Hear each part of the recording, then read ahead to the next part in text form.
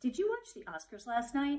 If you didn't, you missed a really amazing acceptance speech by Da'Vine Joy Randolph. I'm Beth Knaus from That's a Spade Copywriting Services.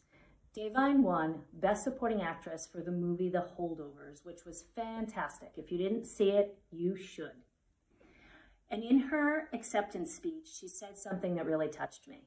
And I quote her, "I just wanted to be different. And now I realize I just need to be myself. Thank you for seeing me." And this resonated with me because this is how it is for people with their content and their copy.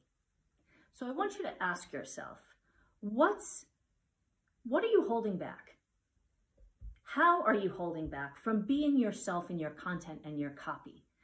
Why are you being polite or reserved or just plain when you could be yourself and be seen?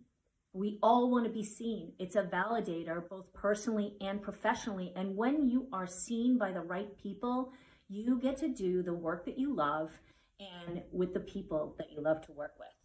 So if one of your goals is to change your content to work this magic for you, I would love to talk.